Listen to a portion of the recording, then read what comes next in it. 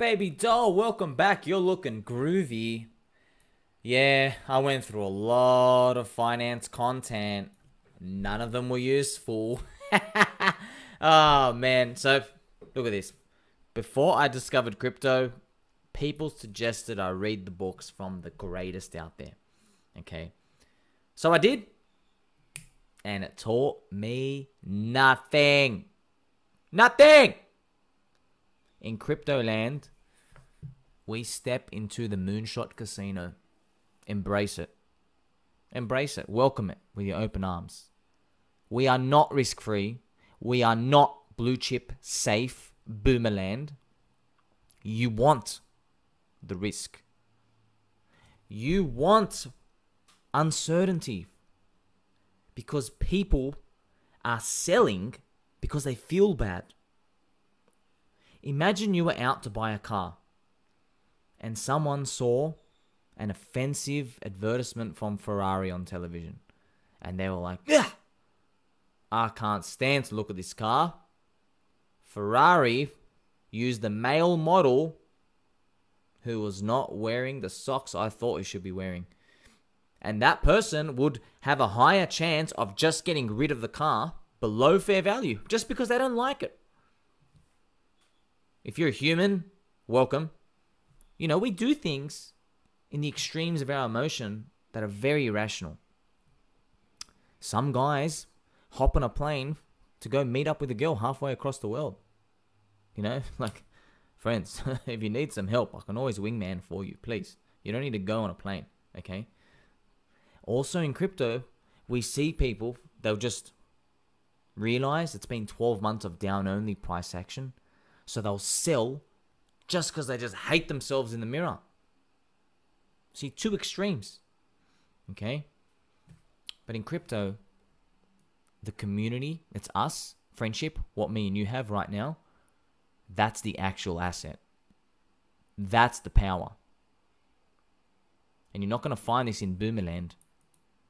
Because the low-hanging fruit is already eaten up. So that's why I'm all in on crypto. The Wolf of Wall Street, it was a cool story, you know. Very oriented to young males, partying, all that stuff, you know. It was very interesting how Jordan Belfort found an edge and he milked it. That was the important lesson of the story. But you probably see the boat and some helicopter and he bangs some chick and he doesn't know what's going on. Yeah, that's fun. I've been there. It's really fun. But you know what's more fun? Winning. Because not everyone can win. Okay? You can't be born winning. But you can try to get an edge in the most fastest bleeding tech thing we've seen since the internet. The book on the right is The Intelligent Investor by Benny Boy Graham. Now, I forgot absolutely everything in the book. I got no idea. I don't remember anything, okay? Just remember I was like, nah, man, stocks are so trash. It's trash. There's formulas, margin of safety. They go through different elements in this book. Benny Boy Graham, you know, this is what taught, basically, Warren Buffett. It's very cool to see a perspective. Do you know what's really crazy? People in the stock market, they don't actually know, most people, that the whole meme of stocks themselves, they stem down from this book. How people think about stocks. It comes from Warren Buffett, the guy on top. He goes, oh, I see it as owning a piece of value. You know, there are different ways to look at this stuff, right? But no, it doesn't cross anybody's mind because they're like, well, this guy's the richest and he got there on top. So I'm telling you right now, if you find the winning paradigm that breaks away from this, you kill it.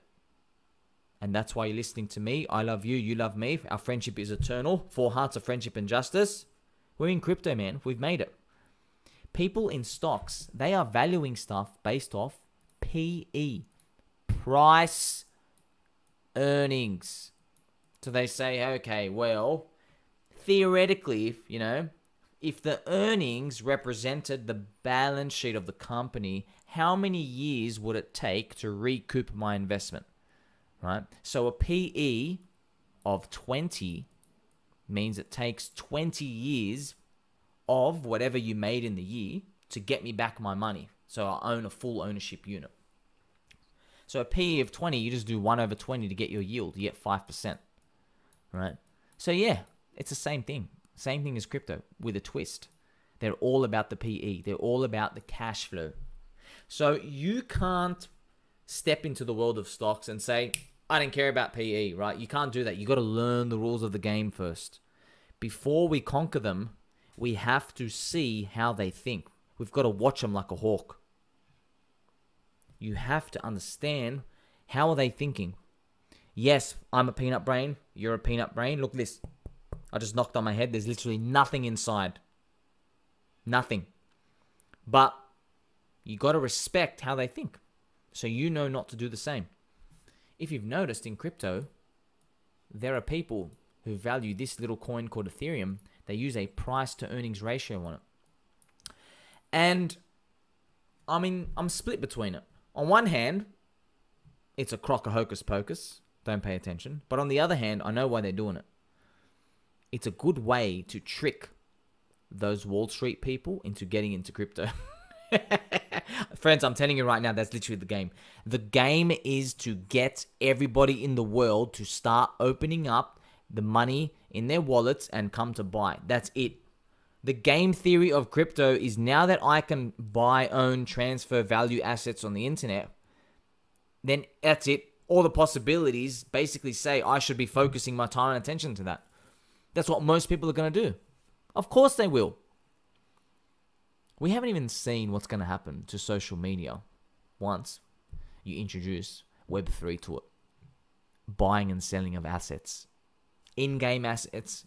Metaverse assets. I'm telling you, it's going to change the game. Because now, think about it. Why would you sit there permanently wasting your time when you can be trying to add value for yourself? Right?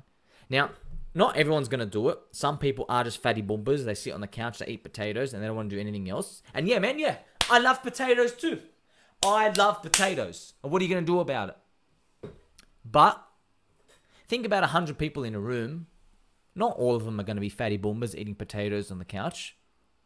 Some of them might be a duck named Greg who may or may not want to add some value out there in the world, and they get some cool ideas, because everybody who's buying and transferring assets, right, because that's what the blockchain lets us to do, that opens up a lot of doors. You get to see what's going on. See, this is a completely different mindset to this ancient way of stocks, price to earnings. We are networks. Now, if you want to know why, so I'm not saying, oh, none of the rules apply to us. I'm not saying that. Okay, because it's a very easy trap to go into, because you will see my post and the stock market boomer guys will be like, oh my God, this guy doesn't know what he's talking about. He just thinks the paradigm's new for crypto. No, that's not how it works. Firstly, change your accent and don't ever talk like that again. And secondly, I'm going to show you exactly what's going on here. You see, if you have a big network, it's exactly like if you had a megaphone, okay? You have access to a megaphone, all right? And in this network, you have like literally 100 people. And there's going to be, are there people here? Oh my God, there's 2 guys here. All right, sweet. So this megaphone can talk into this house. This is an actual house, all right? This is an actual house right here with a little cute little chimney, and there'll be some smoke. And there's a little door here. So in this house, there's 100 people. You have access to the megaphone. That's what the network is. You can tell them anything. You can tell these people, buy my makeup, buy my coin, buy my JPEG, come sign up here. Hey, watch me do a handstand to show my boobies. You can tell them anything. And yes, you can tell them that you've got the fluffiest socks in the world and they can't do anything about it. But you need to get the 100 people in the house first. That's the network. That's the value. So when I say these, I'm like, it's a new paradigm now. It's not really it's a new paradigm. It's just because the internet, which me and you are using right now, the internet, the cost of transferring information is so low that competition has now opened up. See, the market is front running this PE dissolving stuff, okay? The market is valuing networks. But why? Why? Well, you know the answer why, man. It's because networks are a group of people, and all you need is one megaphone to shout words into their ears, and you have power there. So the market is now opening up to the fact, they go, oh my God, it's not that the company itself has value, but it's actually the willingness of the group of people who are bound together to act. So the market is smarter than me, you, he, him, they, the pet duck. Okay? The market's smarter than us. The market's always right. Why did the market pump Amazon the way it did? All right. Amazon, let's go check it out. Amazon, one of the golden stocks, right? One of the golden poster childs for this. Amazon's network around the world grew. Okay, look at this. Just a Nike tick to the moon, right? It dropped 90%, kept going up and up, like up to the moon. Why? Amazon started putting the supply distribution centers everywhere around the world. Its network effect started growing and growing and growing. This is what every tech company's vision is. They want to keep the network effect growing. Everything's a freaking network. If you can get a network, because the cost of transferring information is so low, you can shill your network anything. Anything. And you better believe I really do mean everything. And anything.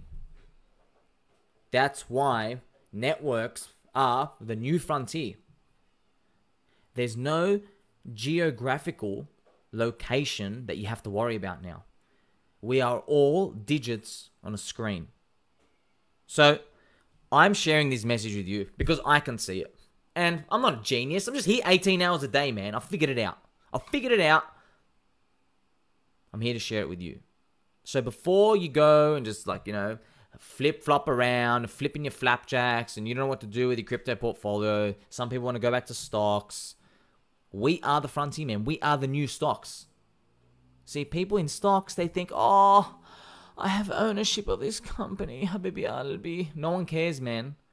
What does your McDonald's share let you change on the McDonald's menu? Nothing. You are insignificant. Just accept it, right? But people in stocks, they follow the Warren Buffett mean. What did I say at the beginning of this video? I said, it stems down from the top. Warren Buffett was like, oh, you got to treat every share like you own the whole company, man. Maybe that works for the people with more than 1% ownership, but that's not going to work for the bottom tier people, for us, the peanuts, okay? You hear that? The peanut brains. That's not going to work for us. So there's going to be constantly decaying value from that ecosystem to a place where we belong. And yes, we belong here. So that's why Amazon moved the way it did. And that's why I'm sharing with you. That's why. You got this Megaphone, 100 people here. Now, in crypto, everybody is trying to make their people, 100, 1,000 people. They're trying to make it as big as they can. That's why, have you noticed the community is the asset, not the code? It doesn't actually matter what the hell the code is. It just matters that you have more amount of people. Use the network. Just do something. My final message, friends, because I love you all. A little coin named Hex, right? Hex is often knocked and ridiculed by the COPA Society of Crypto, the Soy Drinkers Association, known as Reddit, because they say it's got no utility, does nothing. And this is the funny thing. Because they are in open relationships and their girlfriends are bagging 7 dudes and they're not allowed to touch anybody and they got to cook for her in the morning when she comes home all sweaty and slimy, because they live in that paradigm, they can't see that Hex is being used. You are training hundreds of thousands of people, and one day maybe millions, to go to their website, click some buttons, and participate in it. It doesn't matter what you think is valuable participation. That's why the people like me who don't judge, we have open hearts, open minds, we can see this. I'm here sharing this with you. So don't judge. Okay? You might not like that Kim Kardashian has followers. You might not like that Conor McGregor has a lot of believers. You might not like Kanye West's music. There's a lot of things out there you might not like, but other people do. So I'm saying for you, right? Yes, maybe you don't have the fluffiest socks on right now. Maybe one day you will, but I'm telling you right now, there's 100,000 plus people thinking about this coin and shitting it 24/7. Think about that megaphone, friends. Until next time.